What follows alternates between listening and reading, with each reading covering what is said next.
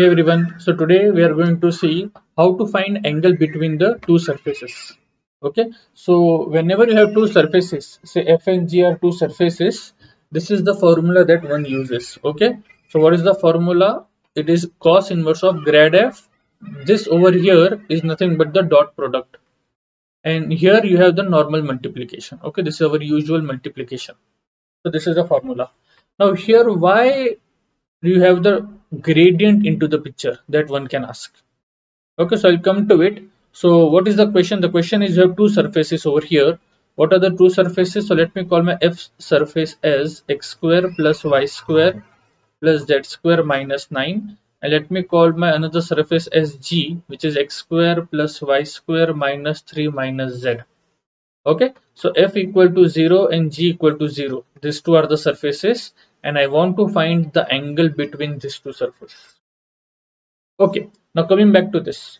Now, if you recall, when you have two curves and I want to find the angle between the two curves at the intersection point, what do? You draw the tangent line with respect to one curve, you draw the tangent line with respect to another curve, and you see this angle. Whatever the angle is, then this angle between the tangent vector is nothing but the angle between the curves. Okay, now we have two surfaces. Now suppose this is my surface S1 and S2. There are three, these are 3D surfaces. But yeah, I'm in 2D, so I'm not good at pictures. So you can just imagine these two surfaces. And now you have one tangent plane to this surface S1 and another tangent plane to the surface S2.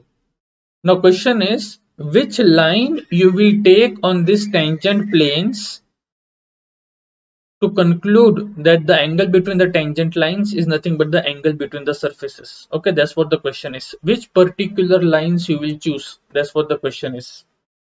So to work out this problem, one can observe that the angle is minimized when the lines are perpendicular at the intersection. Okay, so you take those two lines which are perpendicular at the intersection, and this minimal angle is uniquely defined.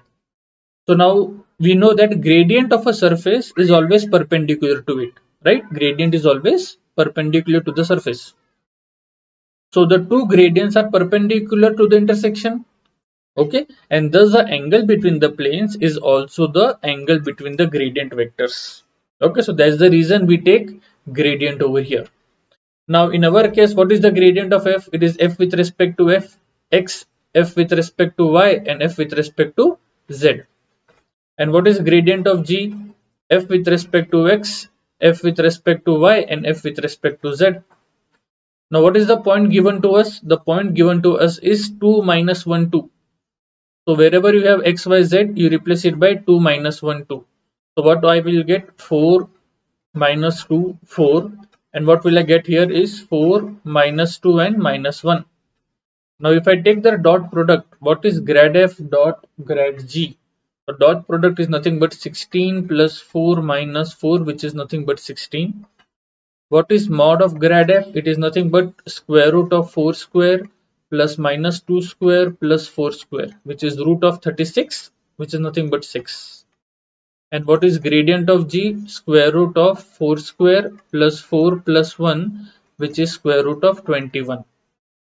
So if I use these three values in the formula, what do I get? I get theta equals cosine inverse of the dot product upon 6 root 21. And now if I cancel by 2, 2 is and this. So therefore the angle between the given two surface is nothing but 8 upon 3 root 21. So I hope this is clear. If you have any doubt, you can ask me in the comment section. Thank you.